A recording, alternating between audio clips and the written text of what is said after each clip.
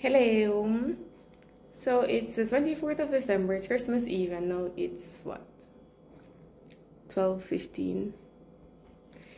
And I'm going to head out on the road to get a few stuff to prepare something. To get some food items.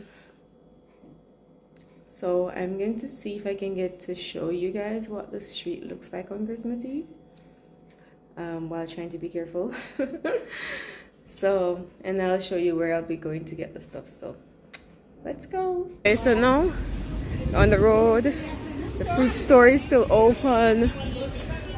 It's still a bit early, so a number of places will still be open. Here we have a food, people ordering food maybe for tonight. We have a pet store that's open. This food, the food shop,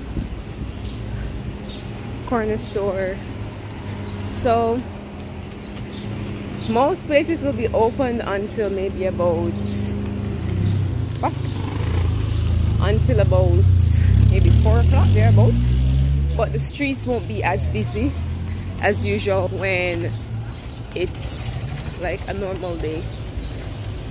Alright, so now the store open, people doing their last minute shopping. See, there are people on the street, but as I said, not as much. And if I should be on the streets until like 4 p.m, trust me, this place will be empty. But I don't think I'll be here for that late. And also, I don't think it'll be safe to have my phone out. I'm in the center, so it's not too bad, but you still have to be careful. And another thing is that you realize that the sun is out, people are in like sleeveless and shorts and all that. It's because it's really hot. Like in Argentina, we'll never have a white Christmas. so yeah, it's summer now actually. So it's always hot during Christmas time. So yeah, when I take the bus, I have to walk like about 5 or 6 blocks. So when I get there, I'll show you guys. Here I am at the bus stop, and here you have some numbers that tell you the buses that stop at this particular location. You have another one, and you just have to wait until the bus comes. And you can also use an app. It's actually also an app that you can use to know when the bus comes, but here on this street the buses pass pretty frequently, so I don't necessarily check it sometimes. So yeah, I just have to wait on the bus, and I know more or less which bus stops where I'm going. So yeah, so when the bus comes, I'll show you guys what the bus system is like. It's coming the 122, and I have my bus card, so I'm gonna take it. So what you do, you just press it here. Alright, so I've gotten to the place where I'm going to buy my fruits and vegetables. I wanted to film it while I was on the bus, but I didn't get a window seat. But when I'm going back, I think I'll be going back in taxi, so I'll try to show you then. But now we're going to buy fruits and vegetables. Normally this area is full of life, and I'm going to show you what. It's empty. McDonald's is normally very full. This park too normally has a lot of people, kids playing, especially now that it's summer.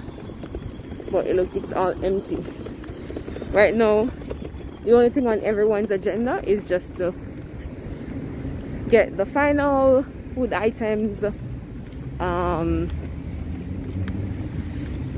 maybe get their last outfit or piece of outfit to get home, and start preparing food and just, you know, organizing stuff for tonight. So maybe at about 7-8 o'clock thereabout, families will start gathering, and then after that, like, the street gets really empty. Or even before that, because by 4 or 5 o'clock it'll be complete loneliness.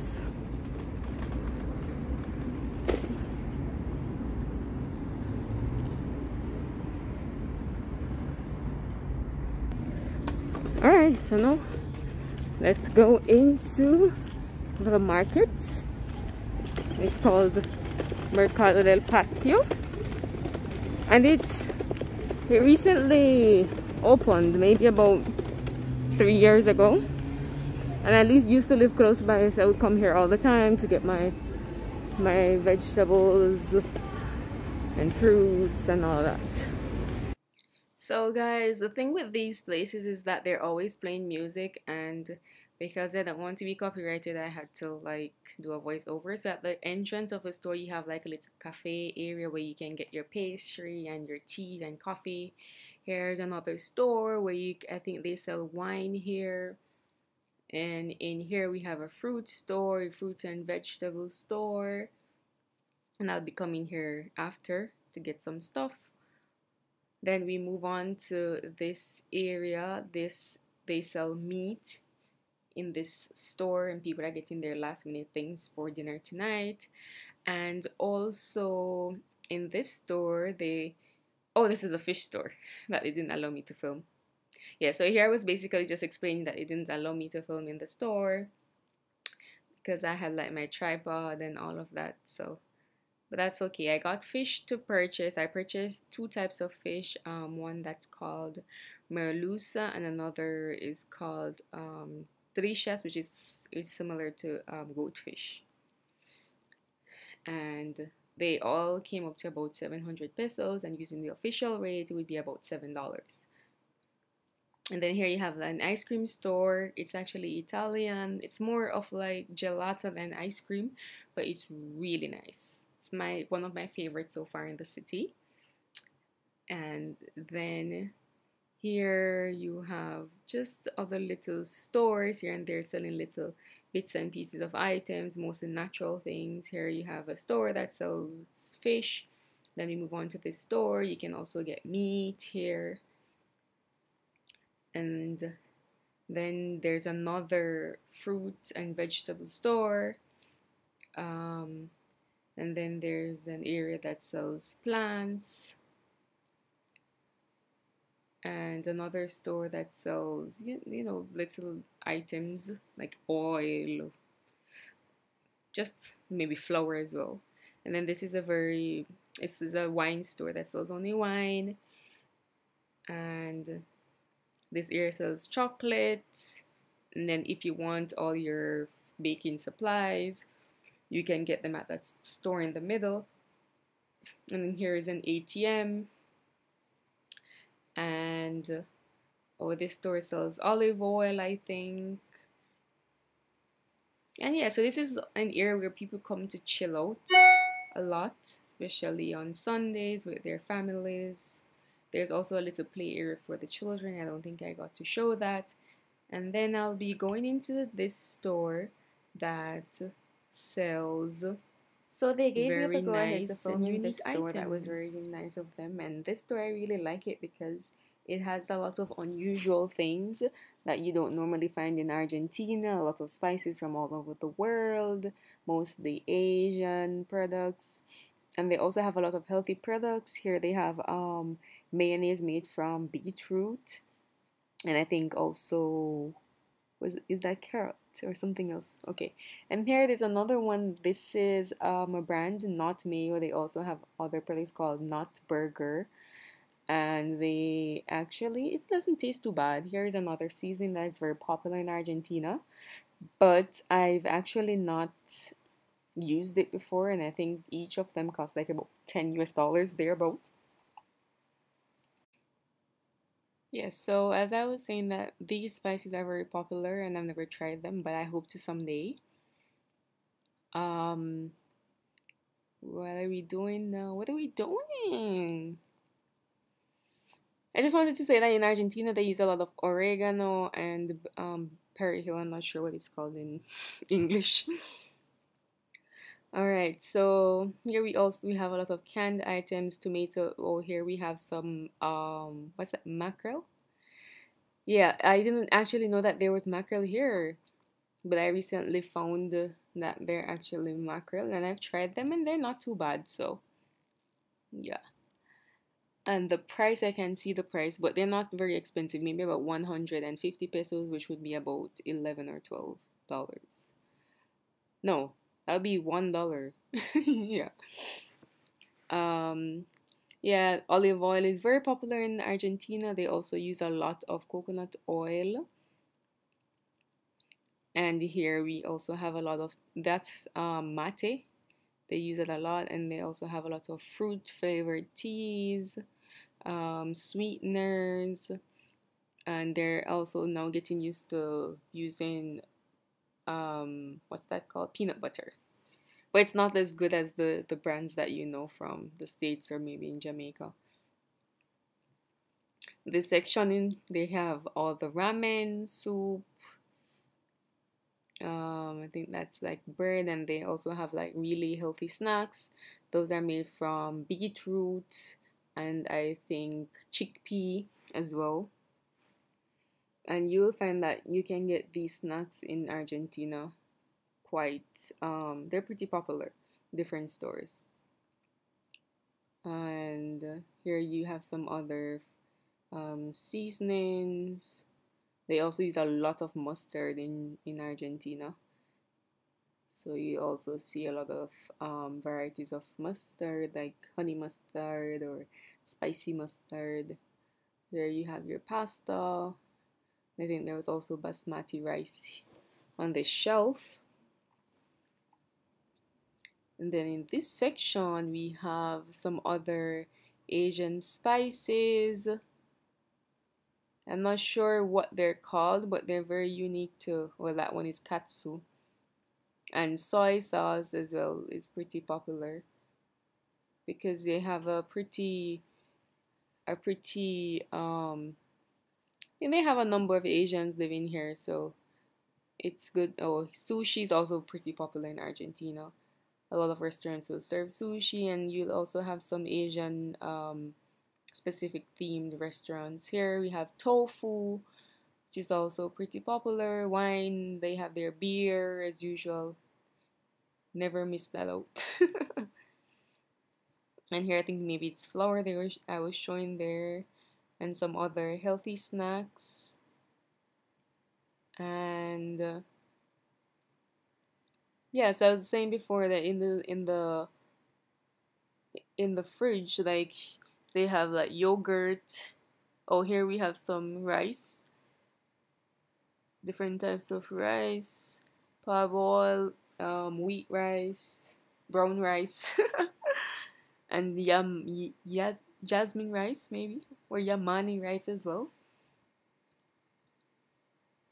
And then what was I showing you here? Oh, rice. Yeah, some of them were very expensive, especially the basmati rice.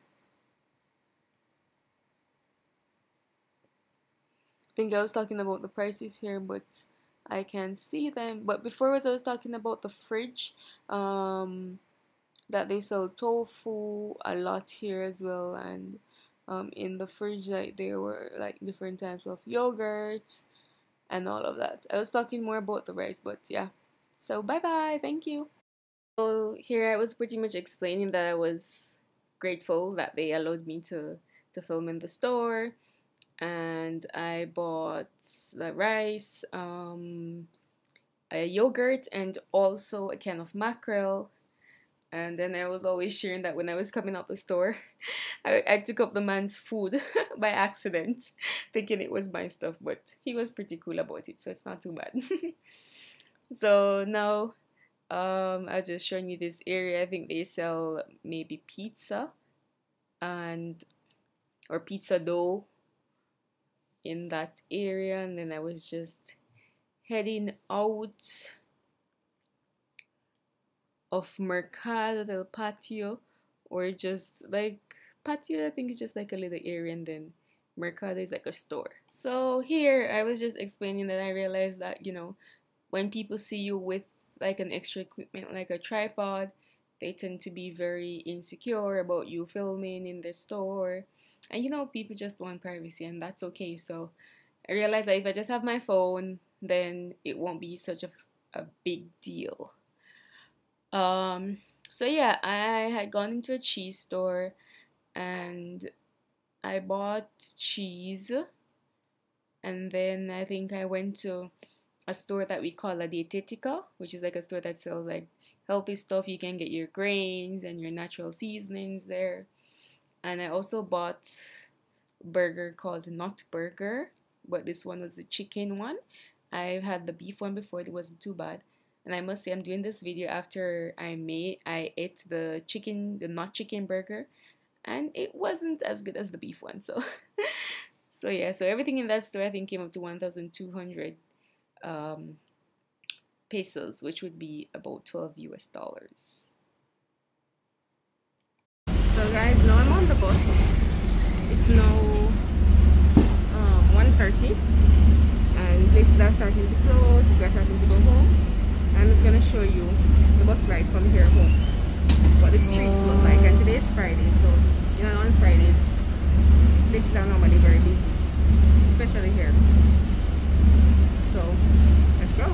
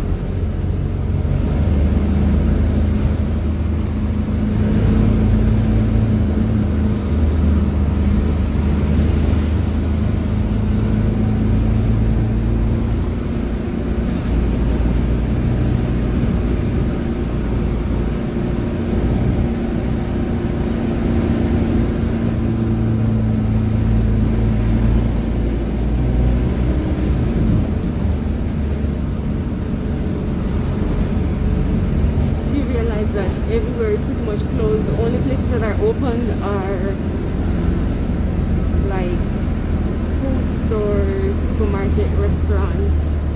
All the other business places are starting to close down so that people can go home, get the last minute food, and prepare the time with their families.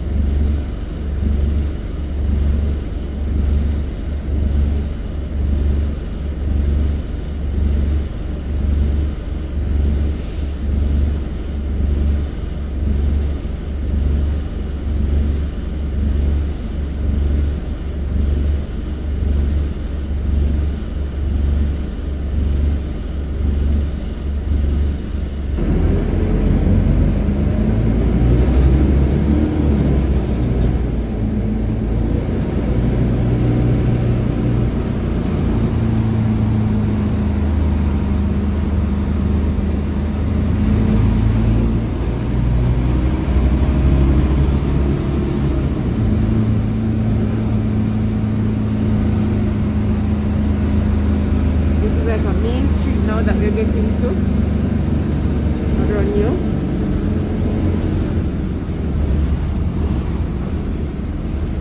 Empty. No way you can. The last person that was here is coming off the bus, so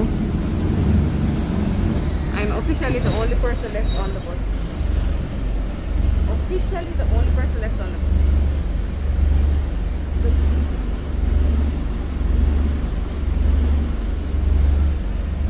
Nobody else.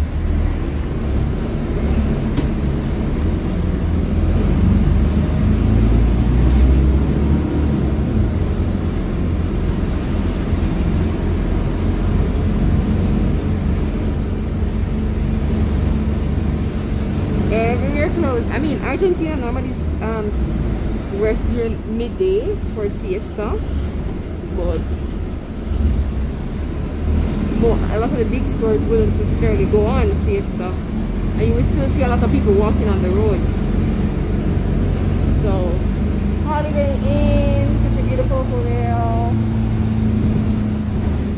Should have checked in there for the Christmas. With what money per se, with what money. Okay, so I guess you guys have gotten the idea. Now we're in the center, which is normally very busy.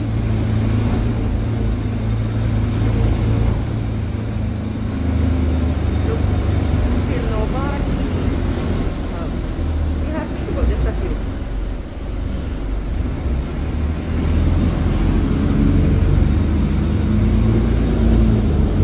So I'm gonna wrap it up here, guys. I think you have gotten the idea.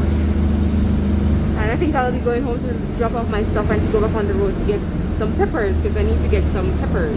Alright, so